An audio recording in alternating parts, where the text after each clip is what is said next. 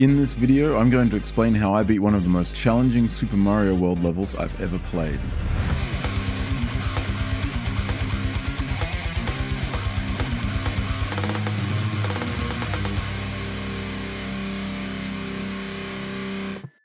Ships Made Cities is a notoriously difficult and lengthy level from the Super Mario World romhack Elephants and Snakes and Crocodiles. The level features 4 rather long rooms, each with their own mini-boss and unique gimmicks.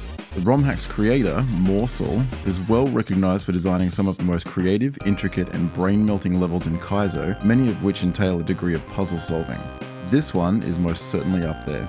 This video is part of a new series I've been doing, so if you'd like to see more videos in this style, then please let me know in the comments what levels or romhacks you'd like to see, and don't forget to like and subscribe so that I can keep making these. The very first room is based around on-off switches and this invincible homing bullet that chases Mario. The bullet cannot be killed or jumped onto in any way without it killing Mario, so I'm forced to misguide it and dodge it for the entire room. The first on-off switch must be hit 5 times in order to drop a spring that I'll be needing for the next jump. Here, I need to bait the thwomp down and mislead the bullet before bouncing on the thwomp to get over the spike wall. Jumping to the left will send the bullet away from Mario and buy me some time to get across the switch bridge. When holding the jump button, Mario can run across open gaps in the floor that are 1 tile wide. This is a basic Super Mario World mechanic that is used in most Kaizo hacks. This bridge takes it up a notch by adding different lengths of gaps that can be flipped using the on-off switches. This has to be done in a hurry, otherwise the bullet will catch up and I'll die. Here, I just let the bullet get as close to Mario as I can, jump to send it up high, and run to the edge of the bridge to try and gain P speed so that I can actually make it to the thwomp. This final obstacle involves a homing thwomp that will fall when it's directly above Mario. I made some mistakes in this section that caused it to go very messy, but the goal here is to hit the on-off switches enough times to drop a P switch from above so that I could get to the door. I first tried this mini-boss by sheer luck. Every time I bounce on Lemmy, the fire bars reverse their direction and increase in speed. I thought that maybe he'd be modded further to always appear in the middle section, but I was wrong, and so the fire bars ended up being in an awkward position blocking me from actually hitting him. Again, this was some pretty sloppy playing on my behalf, but had I have died, I would have gone back to the beginning of the previous room and have to make my way back to the boss just to have another attempt.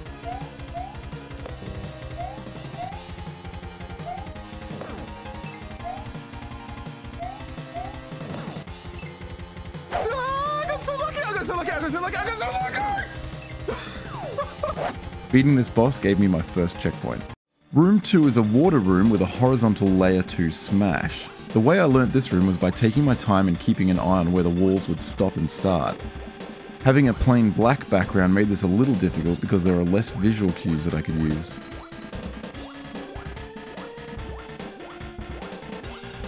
Halfway through the room I can see the door leading to the exit, but there's a switch further up that I need to hit in order to gain access to it.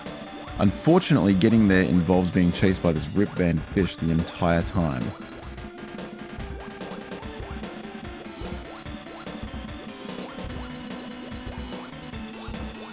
To get back down safely, I found that hugging the wall on the opposite side to where it smashes from was safest because it gave me a little more time to get by. With careful swimming, a bit of luck and some good timing, I made it back to the door after around 25 minutes on this room. The mini-boss for this section is a boss bass that swims across at Mario's vertical position. An infinite supply of throw blocks on the walls can be used to attack it, and by carefully avoiding the fire and taking my time I can hit it 4 times. Remember, if I die here I go all the way back to the start of the previous room. Room 3 is disgusting and uses one of my least favourite mechanics in Super Mario World. This coin snake is completely controlled by Mario. The snake will always move in the direction that I press on the D-pad, except that it won't go backwards on itself. So if the snake block is moving to the left and I press right, it will continue to move to the left. Basically, I have to control this snake block while controlling Mario, while jumping through boo rings, all whilst making sure that the P switch doesn't run out, otherwise the blocks will turn to coins and I'll die. Keep in mind that each P switch lasts for approximately 10 seconds, and in this room, the camera is tied to the head of the snake block. I'm going to leave the input display on screen so you can see how it all works. I found this room to be easier if I didn't hold the run button because it would mean that I could outrun the snake block and potentially move it the wrong way. I had to figure out the most simple pathing I could so that I could make it to the end, and thankfully this meant that I could skip some of the P-switches along the way, which meant less turns. Surprisingly, getting on top of the snake block for the final ride to the door was really tough.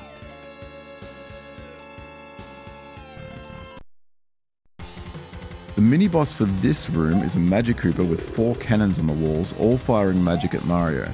The magic must hit the yellow turn blocks on the ceiling to spawn a Koopa, which I can use to destroy each of the 4 cannons. I died here quite a few times, and yep, each death took me back to the beginning of the snake room. Fun. Eventually, I had a good run, and this room took me about an hour.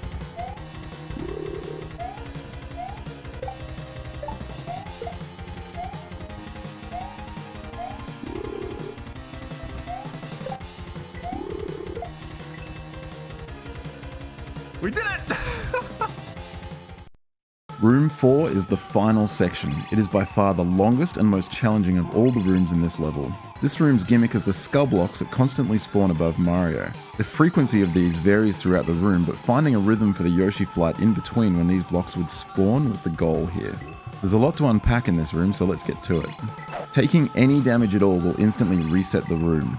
I have to use Yoshi's tongue to grab each of the Koopas through the walls and spit them precisely into the on-off switches along the walls. Remember that I hit a P-switch at the beginning, so I have to move quickly before the coins turn back into solid blocks. These bullets fire at the most inopportune times, but that's okay. This one I have to eat with Yoshi to buy enough time to get through safely. The skulls speed up here, but doing a zigzag motion through the room like this avoids the chucks and the blocks just perfectly.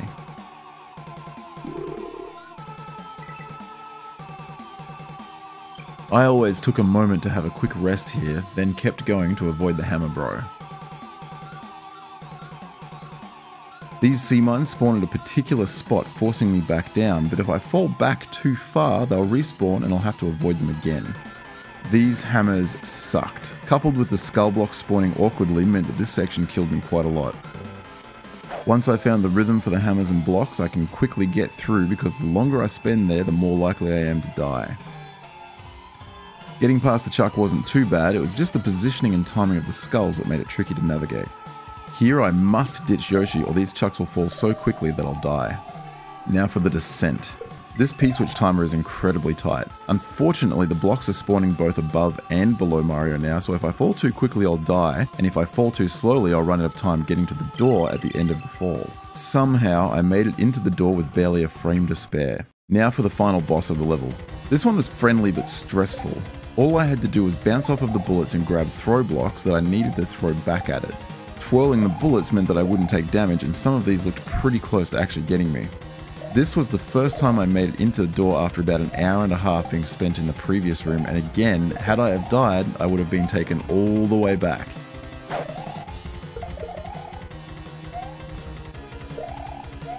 Oh my god, dude! This is so stressful!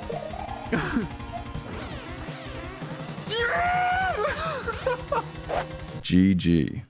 What a monstrous level. If you'd like to see my edited playthrough of this level for the reactions, I'll leave a link in the video description. Thanks for watching, and as always, here's the winning attempts from my playthrough without any commentary to put the whole level into perspective.